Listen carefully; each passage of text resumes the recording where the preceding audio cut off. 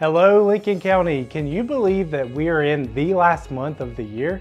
So what's the latest housing data for Lincoln County? Well, we continue to see homes sit on the market a bit longer due to inactivity of buyers across the board.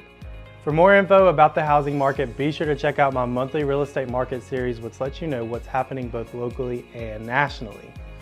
But for now, let's take a look at what's happening right here in Lincoln County. Hi, I'm Noah Jenkins with Noah Jenkins Group and Keller Williams Realty. Let's take a look at what's happening in Lincolnton, North Carolina 28092.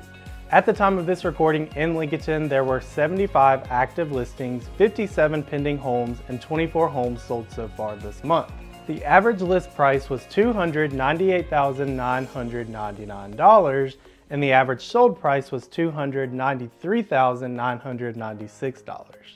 Homes in Lincolnton were on the market for an average of 48 days.